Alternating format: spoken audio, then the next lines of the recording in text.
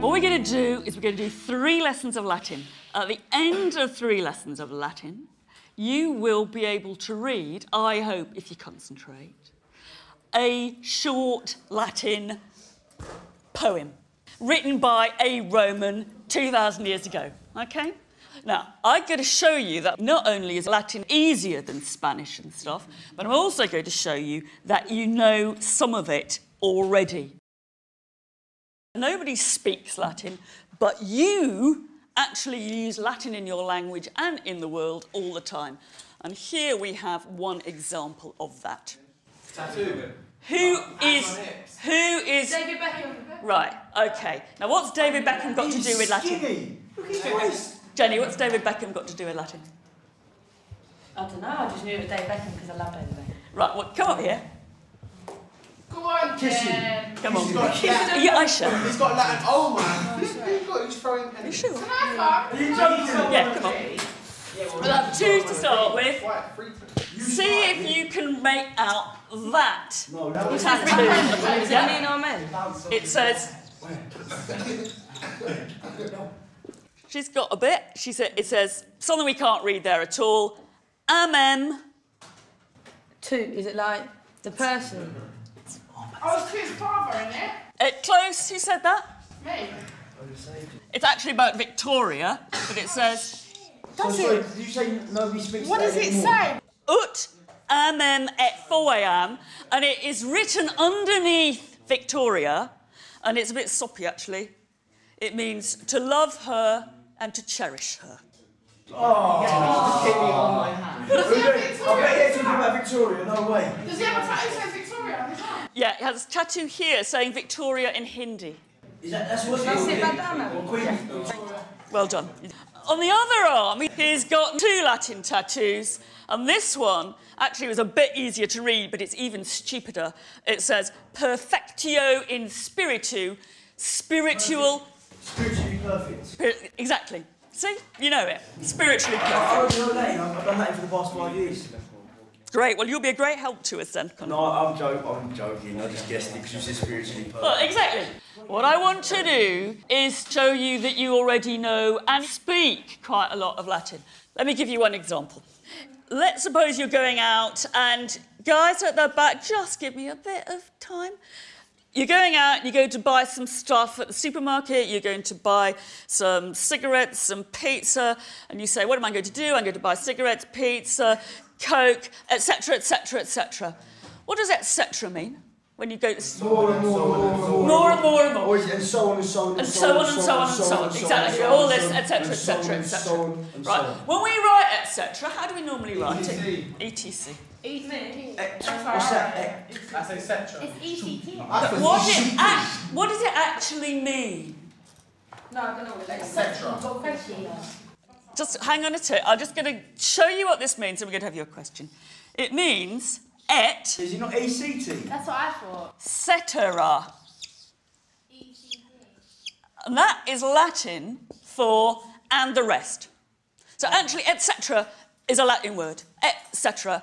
and the rest. And don't worry about cetera, but one of the words you're going to use in this lesson and for the rest of the lessons is et, which is the Latin word for and. Now, Jenny had a question and then... I don't want it to sound rude or anything, like, I don't want you to take offence or anything, but you see, if nobody speaks Latin, what's the point of, like, learning it? We're going to come to that in a minute.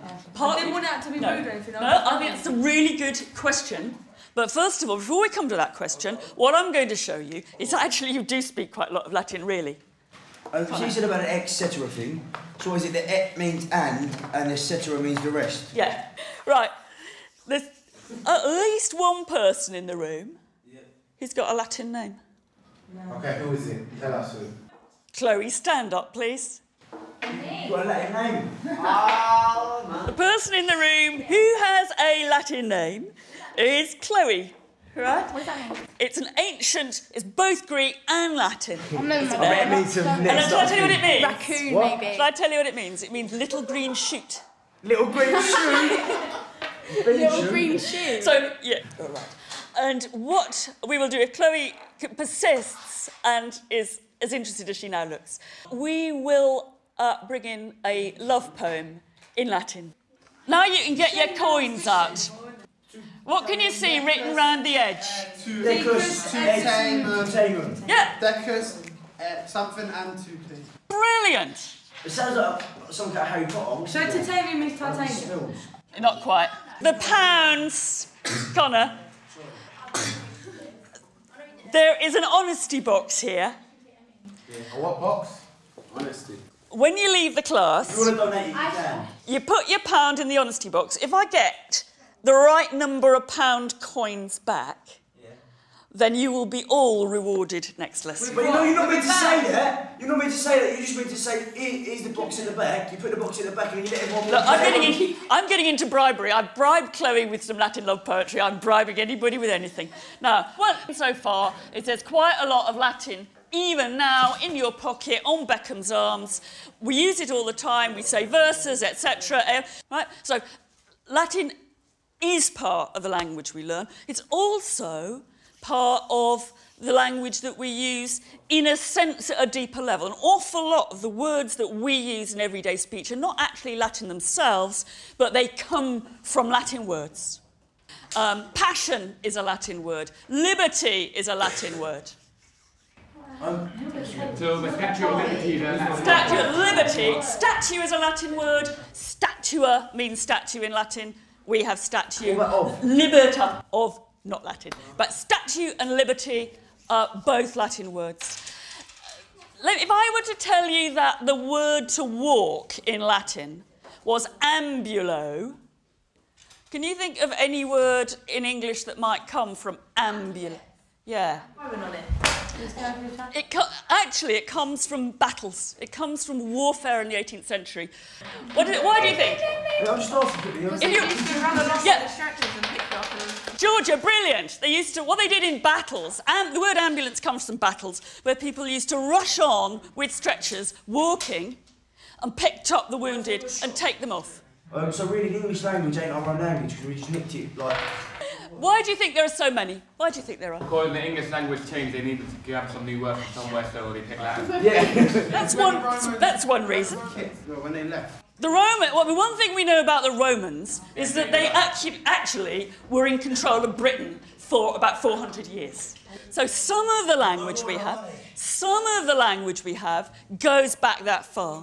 Rome has an enormous array of towns right across the country, and you can almost always tell which town was originally a Roman town because the end of it is something like Castor. Casablanca. Like Lancaster. Can you think of some more? Doncaster. I don't know. Or Chester. Colchester. Worcester. That's right. Manchester. This word Castor or Chester goes back to a very simple Latin word, which is castra, which means army camp.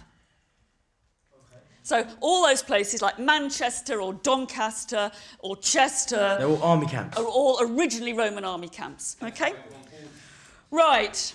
If we are going to be able to just read a very little bit of Latin, which I hope we are, you have got to master one bit of Latin grammar. And I just want you to concentrate on this because it's going to be quite difficult, but once you've got it, we can then start reading things that are interesting. And one of the things I'm going to try and do before we finish today is I'm going to try and read with you one or two of the graffiti on the walls of ancient Pompeii, scrawled up by Romans before the city of Pompeii was destroyed by the eruption of Vesuvius. You know the story of Pompeii? Yeah, the volcano. Volcano, that's right. Volcano explodes in 79, completely covers this city. Killed everyone, innit? And killed an awful lot of people, not everybody. Now, one of the things that was discovered when people excavated Pompeii was the town brothel. Well, like a They love that, though, didn't they? And if I were to tell you that the no town respect for brothel was covered with graffiti, I thought you were going to say... what kind of graffiti do you imagine? Dirty pictures. Pornographic pictures. Yeah. So while a man's doing it on the wall while I he's had a doing very his good thing. time here. Now, what we're going to do is we are going to try to get through. Today we're going to look at just one, but in the next couple of lessons we're going to try and see if we can actually read some of this graffiti ending up with a poem. We're going to start with showing you first that you know quite a lot about how the English language works, and then I'm going to transpose that to the Latin language. So I'm going to use the English language as a frame for showing you how Latin works. I think the point, people often get frightened when people talk about grammar, when they talk about English grammar or they talk about Latin grammar, they think, oh God, that's not what I do. All grammar is just the rules about how you use the language that you use that you know already but don't know that you know, basically. Now, suppose I were to say to you, how many pigs are there in the farm? And Georgia says there's 2 pigs. There's 3. There's 3 pigs.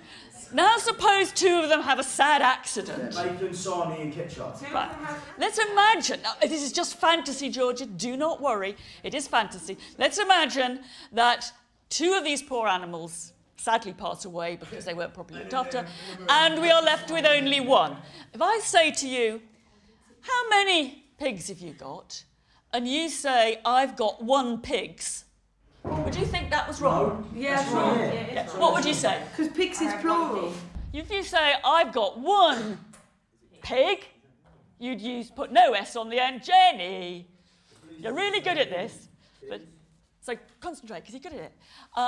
1 pig, but 2 pigs. Now, you don't need to know anything about the technical terms for why that's so to realise that saying 1 pig's just sounds wrong, doesn't it? Okay? I'm going to stand up and I'm going to say, I am standing. Now Jenny is going to stand up. Oh, do I have to? Yeah. We are standing. Brilliant, Connor. We are standing. What do we say if we want to point at Jenny and say, you are standing? This is English. This is English. Suppose now somebody wants to talk about Jenny and we say, Jenny am standing. What's the matter with her? She is standing. She can now sit down. Jenny is in the process of sitting down. That's right. What we've just done is we've seen that when we want to talk about being, amming, are-ing in Latin, we go, I am, you are, he or she is, we are, and they are. And if you say you is, it doesn't sound right. Because it's not rare. Okay? Not proper English. It doesn't. I don't care whether it's proper English or not, it just doesn't sound right to us. It's breaking the rules for English that we've got in our heads. Now would you like to know what that is in Latin? Because once you know that, you can then read some proper Latin. There's 2 things you need to know. One is that in Latin, you don't need I, you, he, or whatever. Is there vowels in Latin? There's vowels, but you don't need to say, if you say I am, you just say am. You just say am. Somebody here has learnt Italian. Who's learnt Italian? Now, do you remember when you did Italian that you don't need to say I in Italian? You can just say sono. Oh, yeah. Yeah, you don't need to say I. So that makes Latin much easier. Right, boys and girls. There's just one more complication, and then we're away to translate things. You don't need to say I, you, he, she, it, or anything like that. You just use the word. So am, is, etc. Latin is slightly different from English because it distinguishes, when you're talking about you, it distinguishes whether you're talking about you on your own, Georgia, or you all. Right? If I say, you are now listening to me, you don't quite know whether I mean just Danielle or whether I mean a whole lot of you. Now, in Latin, they distinguish between talking just to one person and talking to a lot of people. That's the only difference. Now, if you look at your homework sheet, you'll find on it what I am about to write. Hey Mary, how many languages do you speak? About 5. What languages do you speak? I speak English, French, Italian, Can you answer my question German. that I asked like ages ago? All fluently. What was it? It wasn't like trying to be rude question, it was just like, why do we learn Latin if like never... We're getting on to that. Yeah, sorry, hold on. That was a good question, and I got lost on that question, and I think the part of the reason is, there's two reasons. For me, the reason is there's wonderful things written in it, which is exciting to read. The Romans are bloody interesting. Roman culture and civilization is interesting, and you get at it through Latin. But also, it's something which really helps you think about how language operates in general. So does every language get their language from Latin? Most European languages are strongly connected. There's all sorts of other roots to them. What about like Brazilian? And Spanish in South America comes also from Latin. Now, here is some simple Latin for you to translate, helped by some pictures. Have a look at it. You don't need to bother about the or a, because Latin doesn't have a the or an a. Look at your sheet and try and work out what each of those sentences means. Bottom right-hand corner is you are drunk. These were made up by me, but the next lot we're going to do is from the walls of Pompeii. Right, OK, Carl. Camilla est in villa. Camilla is in the villa. Yes. What about Camilla et Marcus sunt in piscina? Camilla and Marcus in the swimming pool. Camilla and Marcus are in the swimming pool. Right, now do the next one then. Camilla et Marcus non sunt in piscina, sunt in silva. Camilla and Marcus are not in the swimming pool, they're in the forest. That's it. And what about the last one? Georgia. Yeah, he's drunk. He's drunk. And what if I said in reply, non sum ebrius, sum sobrius? What would I have just said? He's not drunk, Sober. he's tipsy. He's sober. He's sober. I'm not drunk, I'm sober. Now, you are now going to move on to, I'm working on that. for the final 2 minutes, you're going to look at some real Latin. First, I'm going to just write it up on the board, copying it down in relatively easy to read handwriting, and then you are going to have a look at something that was actually scrawled on a wall at Pompeii. Now, what do you see here? It's a really stupid Roman with a vast Roman nose. What's he got on his head, do you reckon? No hair. He's got his bald. One of them like Ivory. 9-yard Greek Ivory. thing. And this up here is something I've been saving you from up to now. This is what Latin handwriting looks like. And it's really bloody awful. But what it says is Rufus est. Now, Rufus is the guy's name. So it just means Rufus is, or because Latin can put things in different order, and we'll come to this next time, this is Rufus. Rufus est, this is Rufus. Yeah, but how do you tell the difference? You can't. You have to work it out. You have to. It could be Rufus est ebrius, would mean Rufus is ebrius. What's Abius? Yeah. You've had it on your sheet. Drunk. Yeah, Rufus is drunk. Rufus est, it's Rufus. Rufus is, this is Rufus. Now, look a little bit more excited, ladies and gentlemen. This is, I didn't come across this kind of stuff until about 10 years of Latin. This is real Latin written. Yeah, okay. Now, but you've got a homework sheet there. What I expect you to do is to do that by the time we come to next Monday morning.